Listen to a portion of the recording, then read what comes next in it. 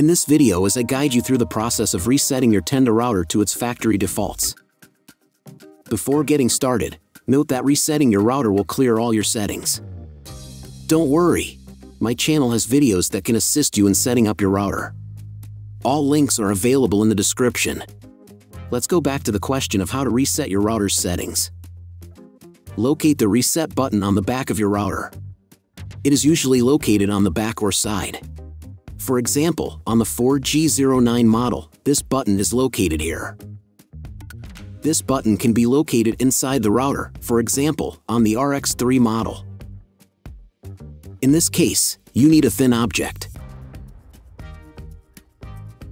Press and hold the reset button for 10 seconds.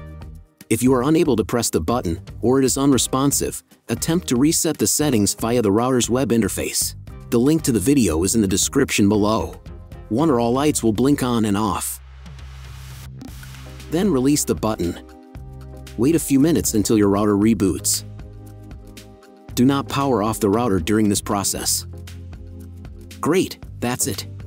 After resetting your router to factory defaults, the next step is configuring your router. Have a look at my other video about this. In the description to this video, you will find playlists for different router models. Thank you for your support. If this video helped, you can buy me a coffee. All links are in description down below.